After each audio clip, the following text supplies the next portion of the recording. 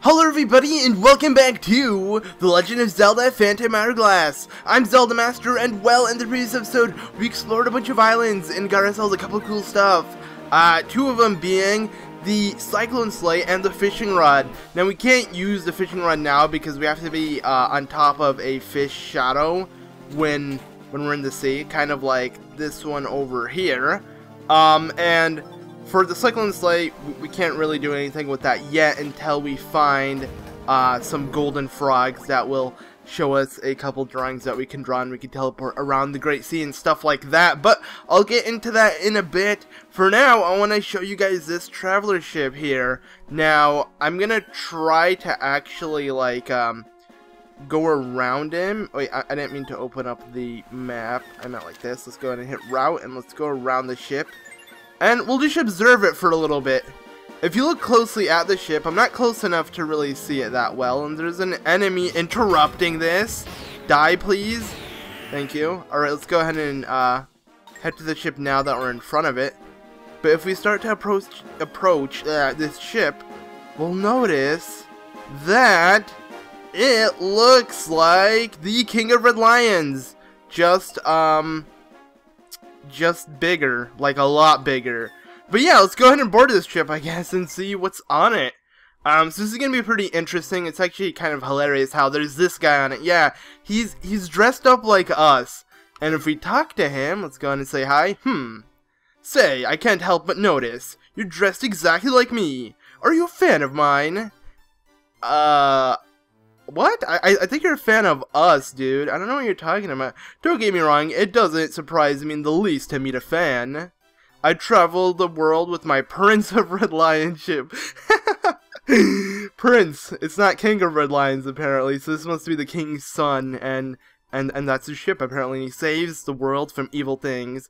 And I'm what you would call a hero. Do you want my autograph? I think you should be asking me that, sir, because I'm the hero. I mean, yeah, I might not have my items or anything to show that I did rescue Hyrule before in my Wind Waker quest, but I am the hero of Wind, technically, because this is the same Link, so, yeah, a little weird. I'm going to tell him no thanks, but you have to tell him yes to continue on. Basically, this guy's going to give you a pretty cool side questing item, and, yeah, we're just going to have to deal with him acting like us, and we're gonna pretend we're a fan and try to learn from him. So yeah, we're dressed similar. He has a heart on his belt, though. It's kind of hilarious. He has a pitchfork, not even a sword, and then he has like a green hat with like a fluff at the end, so it doesn't even fit Link's. But anyways, so yeah, there's lots to learn. Whatever, very good. So it's decided. What's your name, kid? Link, huh? Okay, so we're the hero's apprentice. Wait, I wonder what his name is then, because the hero is Link, right? So I guess apparently he goes by a different name. Maybe he didn't know the hero's name. He just calls him a hero. But anyways, if we go ahead and talk to him, he's gonna ask if we want to train the way of the swordsmanship, and if we tell him yes, we have to hit him a couple times. As you can tell, Link is extremely strong. One whack and he's done for. So basically, in the long run, what we're gonna be doing, if we go ahead and hit him a couple more times, yeah, that's it. Okay, so he gives up. He's gonna say that's enough for the day. So we're gonna have to come back later on and continue this basically. And we got ourselves a small piece of treasure for doing this. I believe that was a Helmarock feather. Wait, really? I think so. Let's go ahead and check our collections. If we go ahead and head over to menu and go to collection. Wow, I'm like blind. I can't see it.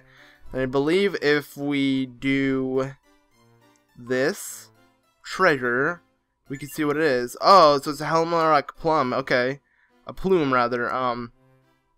Looks pretty cool, honestly. But anyways, I guess that's pretty much it. So we're gonna go ahead and leave. And essentially, what we're gonna be doing is we're gonna be training this guy. Apparently, he's supposed to train us. At least that's what he wants to do. So what we need to do is go ahead and sword train with him. And once he gets exhausted and that, we have to leave the ship and reboard the ship afterwards. And that's basically like time passed. Okay, so we only took one sword slash for this one. And we get ourselves the Rudo crown. Alright, let's go ahead and leave again. So, yeah, you just gotta do this back and forth. It's a little A little redundant, but whatever, you know, we're gonna do it, and, you know, we should be rewarded with something pretty special, so in the long run, it's pretty worth it. So, I believe right now he's gonna want to do the final training. I'm not entirely sure if it's like 3 to 4 times, but let's see. Let's go ahead and try to hit him. Okay, that's it. Well, alright, so I believe after this is gonna be the final time, hopefully, I think. I'm not entirely sure, but you know, let's hope, because yeah, this takes a lot of time to really get to. So let's go ahead and board the ship once again and see if he's ready to actually, you know, train us for a little bit. So let's say yes. As you can tell, he's not even improving. Like, we hit him once and he gives up, but now I think he's ready. Yeah, there we go. Now we're supposed to attack him 100 times, and we have 3 hits. If he hits us 3 times, we lose. So it's not that hard, actually. You just have to make sure when he comes to like twist his pitchfork to move, or he'll do that as well. I might actually fail here. It looks like, but I think I'll be okay. Sometimes he doesn't like do it without warning, because usually he's supposed to spin it around like that, and then you avoid it. So I only hit him 35 times. This is generally really easy, but I guess because I am commentating, and I'm going to use that as an excuse. Yes, because I'm commentating, it's a lot harder, guys. No, but seriously, this is really easy. So I'm going to try it again without really fast forwarding or skipping anything, because I know I can do this. So let's try to hit him 100 times. You only need to hit him 100 times. This is similar to the Orca piece of heart in the Wind Waker, where you have to hit him like a bunch of times, and you have like 3 hits. If he hits you 3 times, you lose. But you have to hit him 500 times. And I'm like reacting really slow. Basically what you want to do is once he starts spinning it like this, you want to move and dodge the hit like that. So yeah, it's not that hard basically, but since I'm like multitasking, it's a little difficult. And now I only have 1 hit left.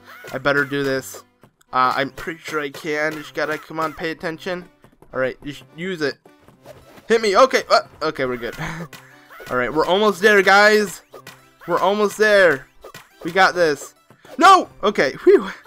Alright, I think he's only going to try to do it 1 more time and he'll be down. Alright, let's try him do that. And try to attack him.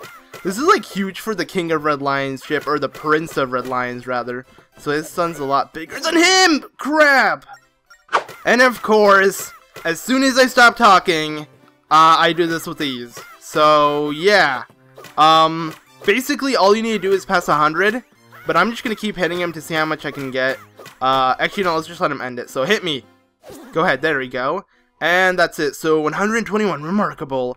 Here, put your hands out, and we get ourselves a heart container. Now, you may be questioning, wait, a heart container? I thought you would have got a heart piece because it's a side quest item, you know, it's not from like a boss or anything.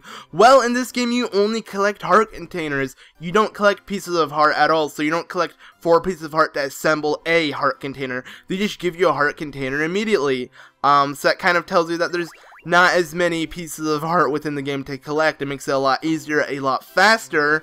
And it's kind of similar to A Link to the Past. In A Link to the Past, it was kind of like the same ordeal, where you collect heart containers instead of heart pieces, unlike the other Zelda games. But yeah, there we go. So we got ourselves a heart container from this, and that's pretty much it. I believe you can get yourself treasure if you keep hitting him more than 100 times and stuff, but I don't really need that treasure or anything. So yeah, now it's time to head back to Mercay Island and head to the Temple of the Ocean King and find the next clue, now that we have the Spirit of Wisdom with us on our side. So now, you know how I X'd out this whole area on the bottom of the sea chart? Well, we couldn't go there before we went through the other path that was here.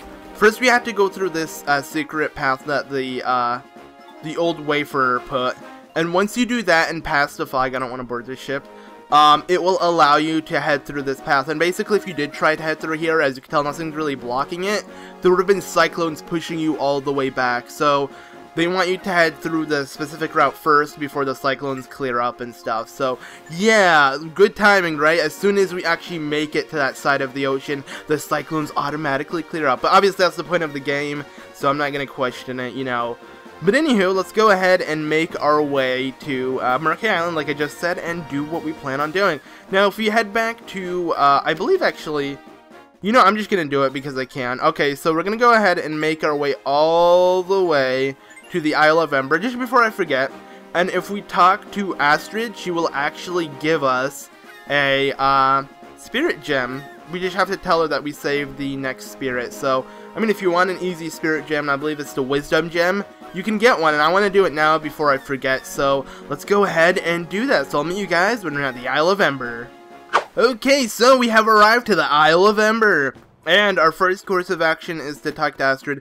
I could check my mail, but, you know, I'd rather not right now. Let's go ahead and have, I guess, Astrid, yeah, look into our fortune and stuff. So, gaze into the crystal ball and see what we've done and stuff. So, I see now your future. Alright, listen, will your heart shall speak, blah, blah, blah. You rescued the spirit of wisdom. Please take this. Alright.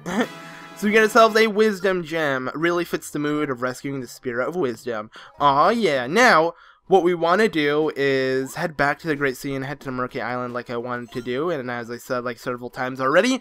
But there's something pretty cool we're going to find while heading back. While heading to this island, I spotted it. But I kind of want to show it off while heading back. Just so you guys can see exactly what it is. So, you know the cyclone slate we got? Yeah, we're going to actually use that. And you'll see how it works, because right now we can't really do anything with it. Basically, you're supposed to draw a certain thing on it, and yeah. So, around this area, like in between, I believe, like Cannon Island to Mercay Island, if you look closely, you should find a golden frog. Now, we've seen several of these throughout the map, throughout the Great Sea in general, and you actually want to hit him with your cannon once you get the cyclone slate, and you'll actually be able to hit him with it, so let's go ahead and try to pay attention. There he is. Okay, so I'm going to stop and try to hit him. If he'll let me. Come on. Really? Alright, let's just wait. Let's let him, like, spin around. Okay, I think we got him. What the frick? This is... Okay, it's a lot harder than I thought it would be. You want to hit him before he starts swimming away, usually. Okay. Seriously, why can't I hit him? What the frick? He's... Okay, one second. I'm gonna go ahead and head to Cannon Island, so it can respawn. Because basically, if it swims away, it doesn't appear unless you land on an island and come back. Or, okay, wait, I was wrong. I'm glad we've seen this. So it comes back. Luckily, you want to hit it. How is this so freaking hard? I don't understand. There we go. Finally, holy crap. Okay, so dots. Oof, nice shot, buddy. Yeah, nice shot. Thanks. It took us at least 1,000 million tries, but whatever. So, we got a certain thing that we can draw on the cyclone slate. He's gonna show us. So, here goes, pal. Pay attention. And there you go. That's the mark. If we draw this mark on the cyclone slate, we will teleport to where this frog is. So, just draw it where the frog icon is near on your sea chart, and you'll remember. It's really that easy. So, yeah, we got that down. And that's basically how you do it.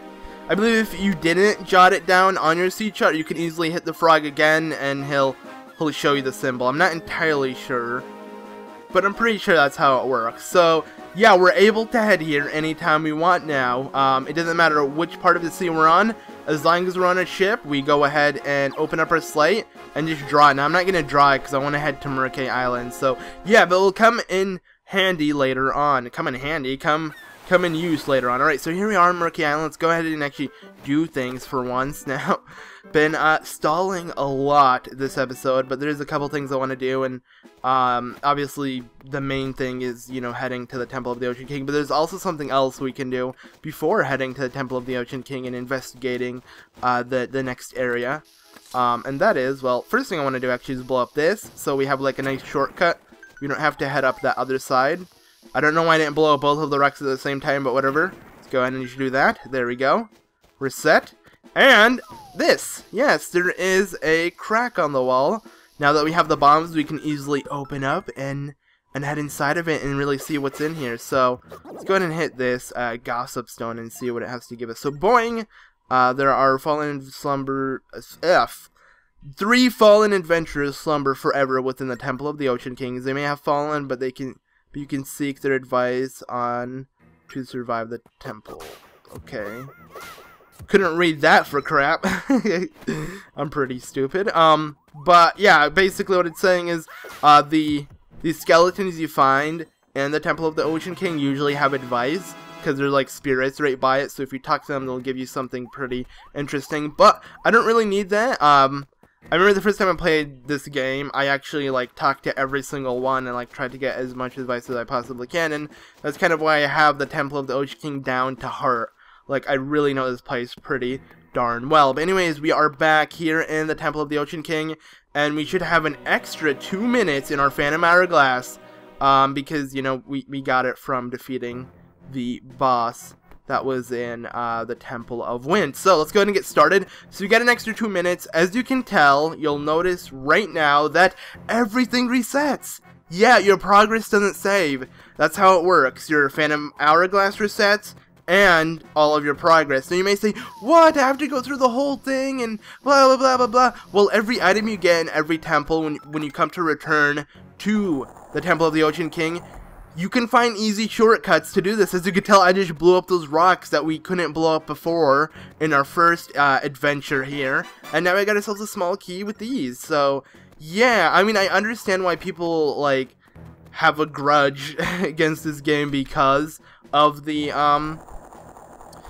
Temple of the Ocean King, but they give you a lot of advantages, and if you take it, it's easy. Look, okay, this room I can solve within like 2 seconds. Go ahead and place a bomb here, wait a couple seconds, let it explode, head here, and there you go. You can get the key just like that. But actually, you can't get the key just like that. I need to actually have the key appear. My bad. Okay, let's go ahead and do this. I believe we just need to pull the switch, and let's see, if we go ahead and hit this switch, the key will appear. Okay, so it's a little bit longer. Actually, that would have been way too easy if it was just like, you know, blow up the wall and grab the key and just head to the next floor. You know, there's a little more to it. But in general, as you could tell, we're going to be cutting off a lot of time with the extra time we currently have. So it's not that big of a deal, you know? To me, it's like freaking awesome. So I'm going to grab this and throw it, and then just run behind him just like that, because I can do that.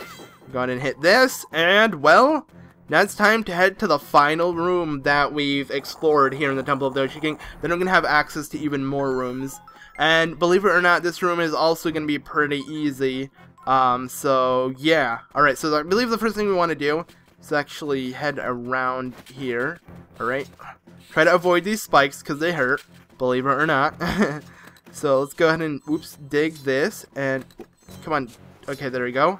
You'll find gust blowing out of it. Go ahead and hit this. We're good. I believe...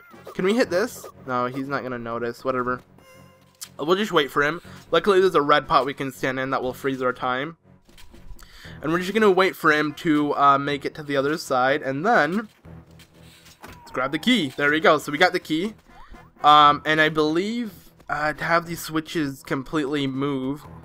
we have to, I believe, pull the switch. Let's see what the switch does. No, it moves the fire. So the shovel kind of has you skip the whole pulling that lever thing, which isn't really that important.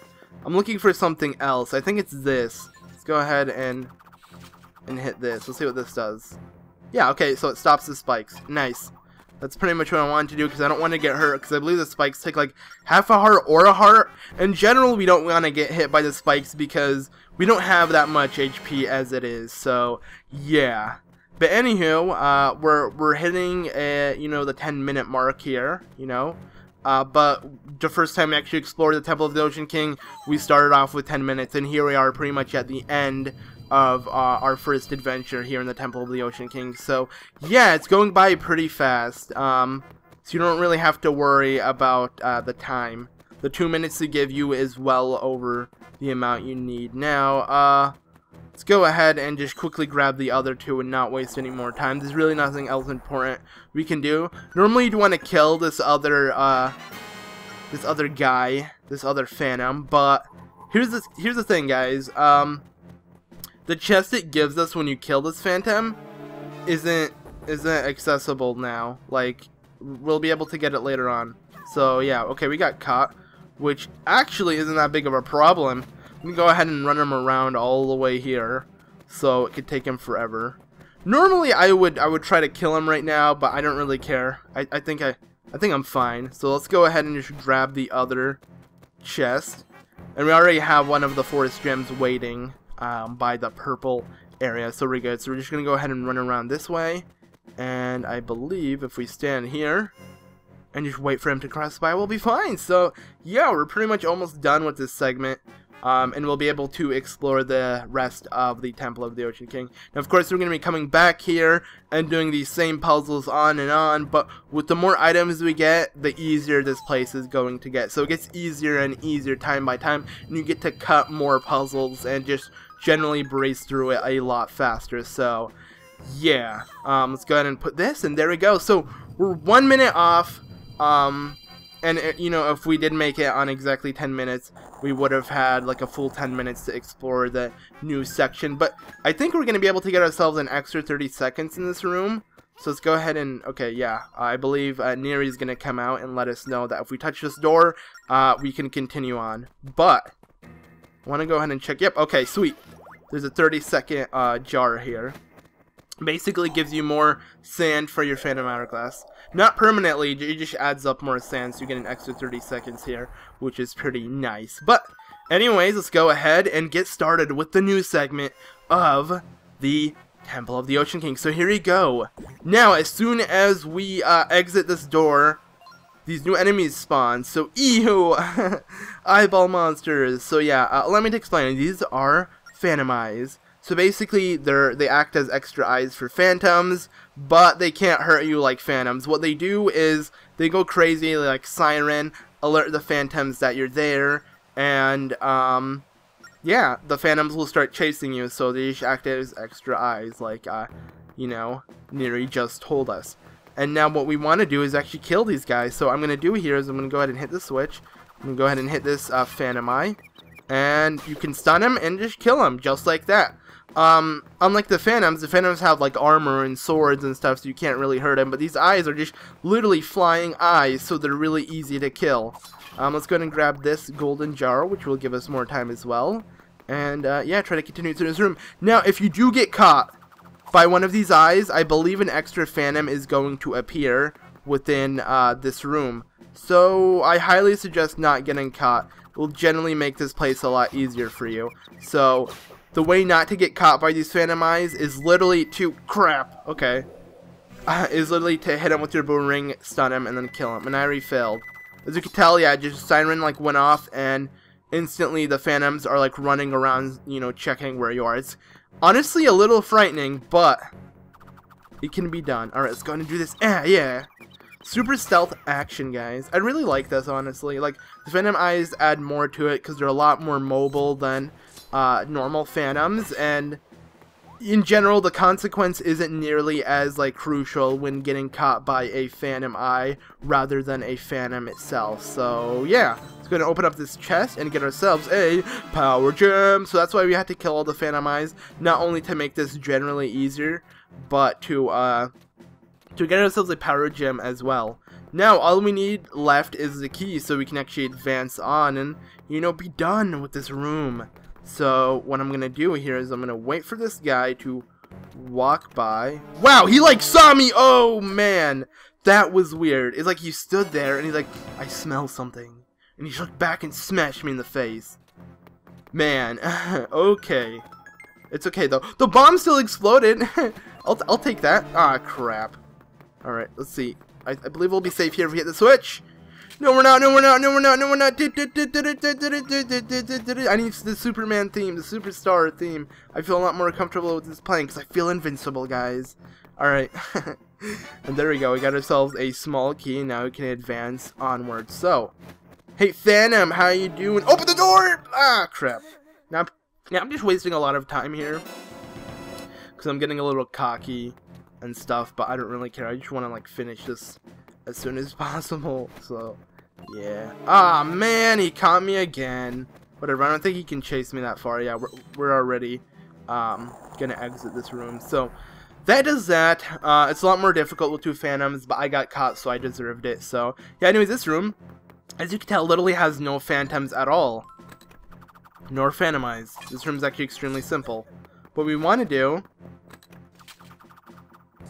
wait, is not get hit by that, and not get hit by this either. Okay, be careful because I'm getting low on HP. We want to hit the switch, which will activate this, and that, these spikes to stop, you know, attacking us. And we can go ahead and grab ourselves some, please tell me there's hearts in here. Come on, okay, well there's 30 seconds. Oh, and some hearts, thank God, okay. And we can continue. As you can tell, there's a weird eye over here that we can't really do anything to, because we don't have the item for it. But later on, like I said, because we're going to come back here again several times, we're going to be able to figure out this problem. But anyways, let's go ahead and continue on by killing these creatures to die. And, yeah. So far, so good, really. I got hit twice, and I still think I'll make it in a decent amount of time, honestly. Not too scared, because they're giving us a lot of these golden pots that have extra seconds. Some are 15, some are 30. Would have liked it to be 30, but whatever. Not gonna complain. I deserve, you know, the less time because I got hit several times, so yeah. Anyways, we went ahead and killed these mini blins, and now we can advance. So this room is just filled with, you know, casual enemies, defeating them to continue on. So it's more like a temple, like a casual temple, I guess you could say, rather than the Temple of the Ocean King, which is completely different, where you can't really kill anything, you're just hiding. But yeah, okay, so I believe we hit the switch, we can advance here. And a chest will appear. Ooh, let's see what's inside this chest. Got ourselves a red potion. Awesome! Items, yay! So as you can tell, you don't actually collect pots in this game, like bottles. What you do is you just buy 2 potions. You only can hold up to 2 potions. You just have like 2 potion slots that you can use whenever. And yeah, this is gonna help us out a lot because potions are great. And crap. Okay, we're good. As long as we stand here, we're fine. They can't really see us, so just sit and buzz for a little bit longer. But yeah, let's go ahead and read this, you know, what's it called? Slate here. So, before lies the second tablet governing the crest. Okay, let's go ahead and, I guess, put 2 here, because it said second. And basically what you want to do is do what I'm doing right now, kind of like, you know, keep track and, you know, write these down. So this is the forest stone. No, there are 4. Okay, so it's telling you there are 4 stone tablets that govern the crest. Okay, so that stone, or that thing really has nothing to do with anything. It's just letting you know that there are these stone tablets that will give you a certain thing for a certain puzzle. So let's see what this one is. This is the 4th one, so we're going to go ahead and put 4 here. So this room can be completed really easily if you're able to do this fast enough. As you can tell, there's this weird curtain kind of thing right there. Oh crap. I think I'm dead. Wait. Come on, explode, explode, explode, explode! Get off of me! Oh yeah, and if you grab onto here, they'll slow you down like that. Ah! Okay, I'm sorry. That was really scary. Might have yelled a little too loud. They were running really fast, guys. I'm sorry. Okay, before lies the 3rd. Alright, I'm gonna go ahead and put 3 here. But yeah, basically what we want to do is solve this small puzzle. Then we'll be able to understand what the curtain's really telling you. But geez, okay, so this one you don't actually want to click. I'm gonna click it for you guys. So before lies the cursed tablet, it brings a ruin upon all who gaze upon it. Okay, so yeah, now another one appeared. So that's a bad one. 2 of them appeared actually, but I thought I'd show it just for showing really and letting you know what the curse really is. It's not really that big of a consequence if you plan on breezing through this really fast, but in general it kind of sucks, let's be honest. Alright, let's go and try to snipe this guy. Alright, we're good. There's a phantom also lurking in this department. Okay, you know, he's leaving. Let's go ahead and place this here. Grab a bomb. What you want to do is throw it after the wind stops blowing.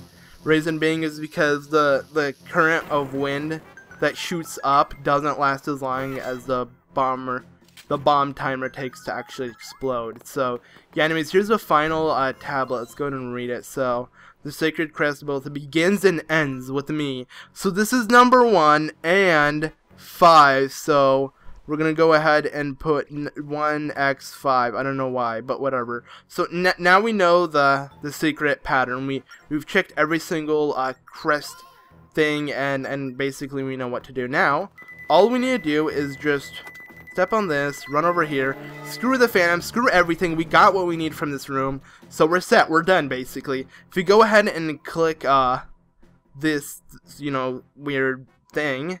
It says, in a single stroke, draw the sacred crest to reveal the new path. Now, you want to draw it in this exact order. Basically, what it wants you to do is draw a phantom hourglass figure, like an hourglass figure. So, yeah, as you can tell, if we go ahead and do the way it shows on the map, so we start from here, from all the way up here, head to 2, go down to 3, to 4, and guess what? Yes, it ends with the same one that we started in, and will you look at that? That's all you need to do.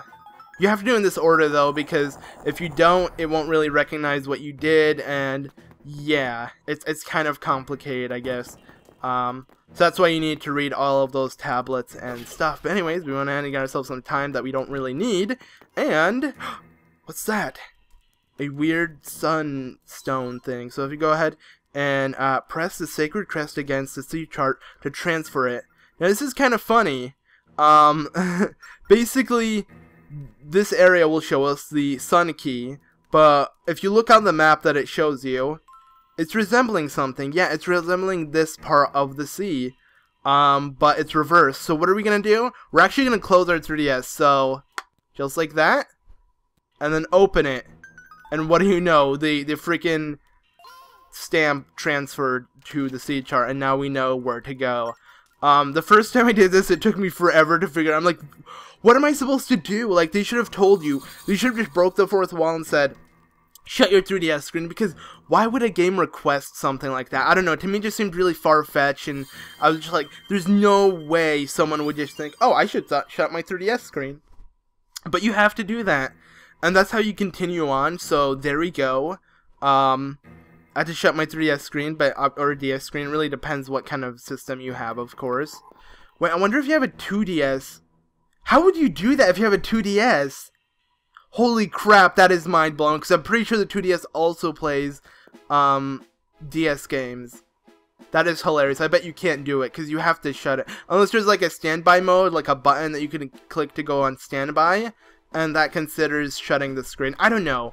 If you have a 2DS and play this game, let me know, what it could be, because I'm actually curious. But that's basically how you were supposed to do it, and I guess that does that for this episode. So thank you all very much for watching. In the next episode, we're gonna see what this weird crest that we put on our sea chart really is, and just generally investigate and continue on with the story. So yeah, I've been ZeldaMaster. Thank you all very much for watching this episode of The Legend of Zelda Phantom Hourglass, and I'll see you all in the next one. Goodbye.